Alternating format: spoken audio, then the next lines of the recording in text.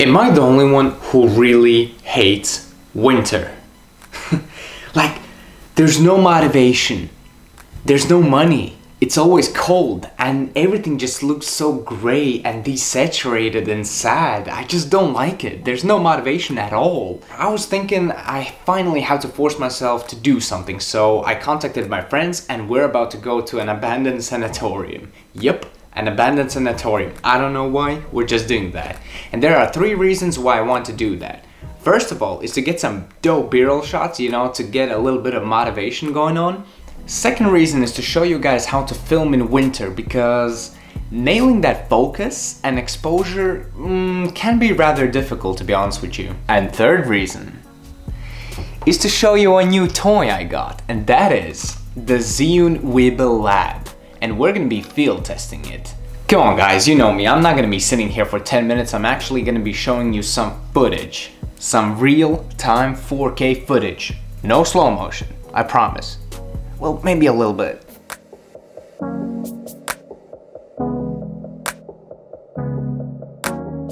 This is what I'm talking about. Everything just looks so monotone and so desaturated. It's like I don't see contrast anywhere and I get super demotivated to do anything. But we have finally reached our destination, and the first things first, what we're gonna do is just check out the location, if it's worth shooting, and then let's get to the real stuff, which is the tutorial.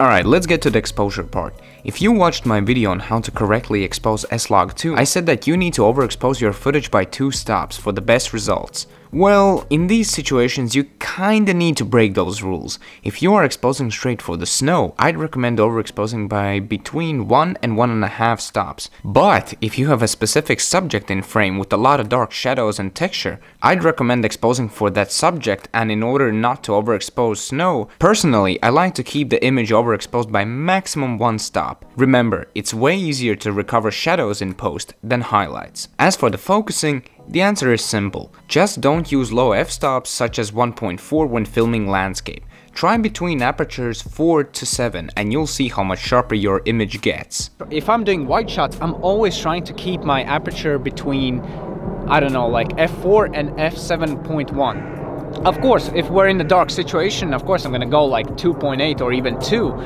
But this time I want the audience to see everything, so my aperture is 7.1. What this means is that everything is in focus. Plus you can move bigger distances without your subject getting out of focus, which is great. And now let's speak about Zhiyun's newest gimbal, WEEBILL Lab. Right off the bat, first thing I noticed is that it's extremely easy to imitate slider shots due to its size. It's not perfect, but I'm surprised to see the results were so smooth. Little side movements are visible here and there, but that's because I shot most of this while zoomed in 85mm. And now, with this mode, I can see what I'm recording, and without any stress on my shoulders, without any stress on my breathing, I can just do a really long, smooth slider shot. Alright, so here's another thing I noticed. If you're in this mode, these kind of movements with the gimbals are kind of tricky, you know? Especially when you're facing the gimbal upwards, and it's like, sometimes they work, sometimes they don't. If you're using a wide angle lens, usually they work fine. But if you're zoomed in like 85mm, well, I don't think this is gonna work out with the first try. I discovered that with the WEEBILL, in the underslung mode, it's actually way easier to control the, what is this, panning basically. So right now I'm zoomed in 85mm. You can see it's a little bit shaky because, come on, it's 85mm. I'm gonna try orbiting at the same time, and trust me, these shots are really tricky. Oh my god, I was trying to get a shot like that with the crane version 2. It's just not possible. I'm telling you, the underslung mode actually really helps. Your both arms are closer together, and you can actually get another balance point from your, not chest, but like hips, yeah. So basically you have much more, you know, balanced overall system, so to speak. If you review a gimbal and you expect to get a smooth shot while running like this. What's wrong with you? When we got in the abandoned building, it was time to put the gimbal to the test. There wasn't a lot of space and it was all dirty and you can easily trip over things, but that didn't stop us from getting killer shots.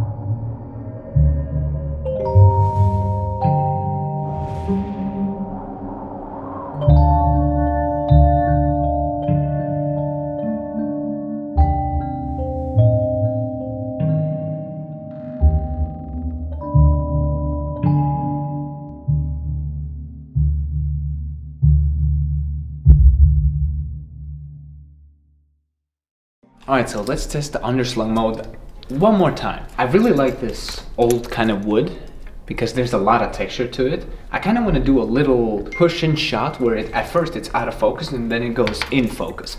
These shots are extremely difficult to do with gimbals, so let's see if this underslung mode will be a game changer and actually prove its worth. I like to do this multiple times, like 3 or 4 times, just to be safe. This is a lot easier. It's not exactly like a slider, but it's close. I'm getting close. I have always seen horror movies where someone is slowly walking up the stairs and the camera is kind of like, you know, following him like this. And I really want to try that effect right here because everything looks creepy. So my assistant right here is just going to be walking up the stairs and I'm going to be trying the underslung mode and going like this. Let's hope it looks cinematic. It's going to be super noisy because, you know, it's completely dark, but hey, at least let's give it a go. This gimbal performs really well. I just love getting extremely close to the ground and nailing those detail shots without breaking your back. This actually allows you to get also low orbit shots, which previously was a pain with the Crane 2 and other gimbals on the market. I'm gonna be perfectly honest with you. I don't really particularly enjoy the overslung mode on this gimbal. It just feels a little bit weird. I guess it's because I'm used to the Crane 2. But what I do enjoy is shooting in the underslung mode. I think this gimbal is literally meant for this. I still have the 30mm on because I love to get those texture shots. And what I want to do right now is capture that window over there. But instead of doing the classical this kind of a shot, you know, the body height, I'm going to be going super low so you can feel that it's sweeping against the floor. Smoothly sweeping against the floor. Hit the rock. God damn it. The best thing is that I can see when I'm filming. The underslung mode is also really good if you, for example, wanna, let's say we wanna get these glass shards, right? Normally, if you would want to, you know, hold the gimbal like this, you would go back to the overslung mode, but I kinda like holding it like this. It feels like this gimbal is connecting to my body a little bit more and the movements are a bit smoother. And yeah, as I said, I don't like the overslung mode. I'm probably not gonna be using this gimbal for the overslung modes. One kinda, I wouldn't say it's a bad thing, it's just like kinda annoying. When I try to put the gimbal in the overslung mode, it feels like this place is kinda moving a little bit. Maybe I'm not doing something correct, but yeah, that's something I don't like. I have balanced this camera perfectly and the motor strength is on low, but after using this for like 1.5 hours, it's already 50% battery. It's probably because of the cold, because it's really cold, but yeah, already 50% battery. Kind of missed the Crane 2 battery life, you know? All of the modes do exactly what they are supposed to do, but I did notice that in lock mode it still drifts a little bit to the left. It's not as drastic as on the Crane 2, but you can still notice it there. There's only one thing I really dislike about this gimbal. When you are in underslung mode, you have to hold the trigger to tilt up or down, and that is the most uncomfortable thing I've experienced in my life. I wish Zhiyun would have made a dedicated all-axis follow mode, because right now getting reveal shots in the underslung mode is kind of a pain. Alright, everybody has been waiting for this. The vertex mode. Behind us there's like this huge hallway, and I think it's gonna look super dope. I don't want it to be very fast, but That is too fast. that is way too fast. It's kinda hard to frame, but that's logical, I guess. As you saw, that was the vertex mode. Well, I'm not a big fan of it because it's kind of overused ever since the Ronin invented that. But, I mean, it's there. Next thing I really want to test out is, as I said, I don't like holding the gimbal like this. I much prefer going to the underslung mode and then walking straight. But what I want to test out is I'm going to try to walk pretty fast with the gimbal like this, and let's see if it kind of drifts to the left and to the right, because I'm going to be putting it on the lock mode. And as I said previously, I'm going to be going quite fast. No slow motion, 4K, real time. Let's go. Okay, so putting it on lock mode. So that means wherever I move it, it just stays on spot. 3, 2, 1, go.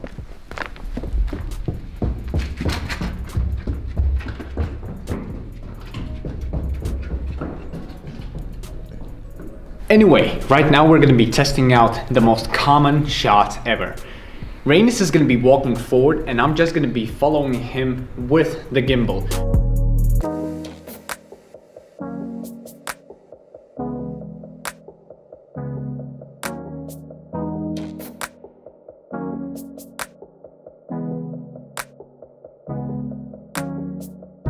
Another thing which I really like is the portability.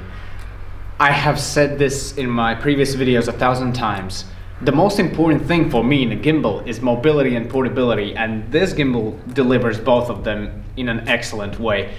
With the Crane 2, whenever I was on a shoot and I had to move from one location to another and I didn't want to set the Crane 2 up every single time, I kind of had to carefully put it in the car or like rest it on my shoulder, and it was always super uncomfortable. With this one, you can just take it in one hand, like this, and you can just walk with it, and you will never feel that you're getting exhausted by carrying it because it literally weighs like nothing. We need to test out one last thing. Can you guess what it is, Rainy? Sports mode. We're gonna be doing this kind of a shot. Of course, we're gonna be using our trusty, scary old hallway, and I'm gonna be imitating like a glide cam basically. You can access the sports mode by holding down this go button. Look on the right. Keep going. Stop. Look on the left. Keep going, keep going, keep going. And now run.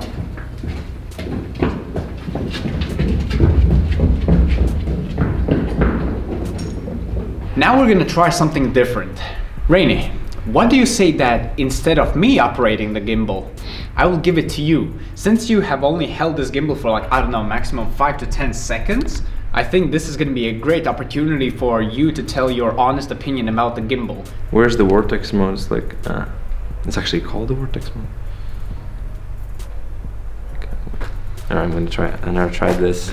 Never tried it, the yeah? vortex mode. Yeah, this seems like a good shot. Alright, go for it.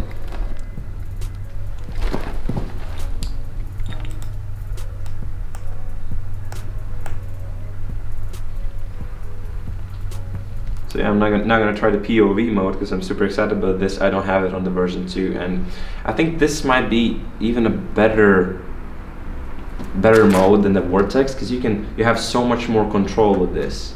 You can control the movement. You don't have to trust only the joystick. When you do stuff with joystick, this just seems so robotic and it just doesn't seem natural to me, unless you're like super gentle with it. But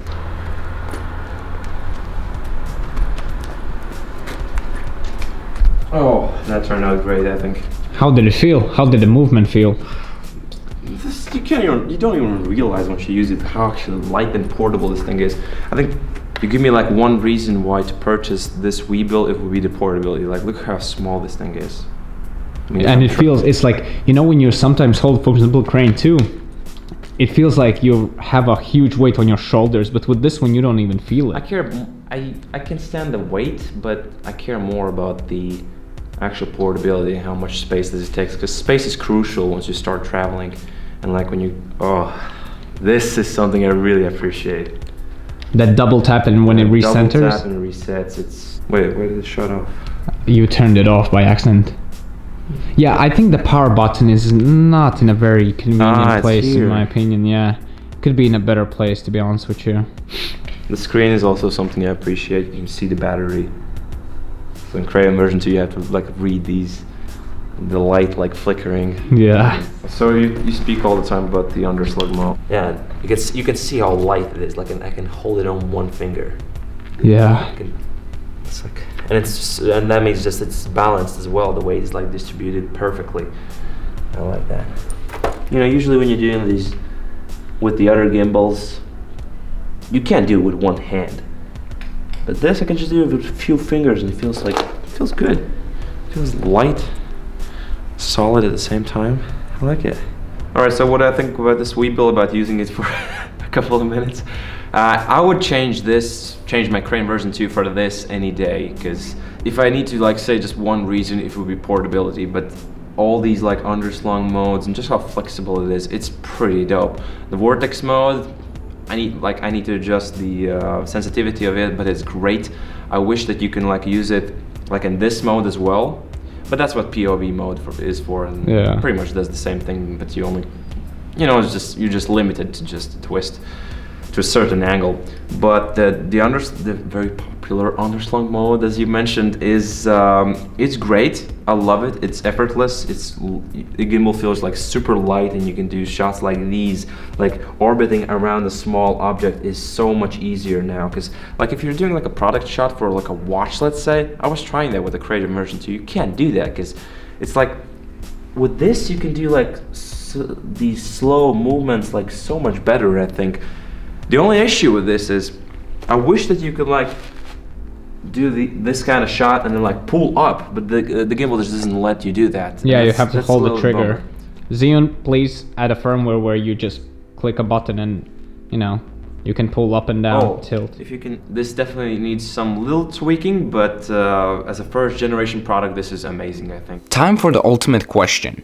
Who is this gimbal for, and is it worth upgrading from the Crane 2? If you shoot real estate, music videos and corporate content, I would say not really. However, if you care about mobility and portability and travel a lot, or want your setup to be as light as possible, I cannot even describe you how good it feels to lose almost 75% of the weight from the Crane 2 and to be able to carry this around even in your hands without really feeling it. For me, that is the biggest game changer, and even though I will be still using the Crane 2, the WEEBILL Lab has become my main travel gimbal. Alright guys, thank you so much for watching. We really wanted to make this review a little bit different and went to a place where we have never made a video before basically, and yeah, I think this was a really cool experience because, well, we went out of our comfort zones, yeah? This wasn't easy at all. Yeah, it was kind of terrifying. But anyway, if you want to see more videos, hit that like button, subscribe, and please comment. I really appreciate it. It makes my day. As I said, I hate winter. It makes my winter a lot better. Anyway, Crane 3 is coming up, and we're going to be making another review of the Crane 3, so stay tuned. Peace! Peace!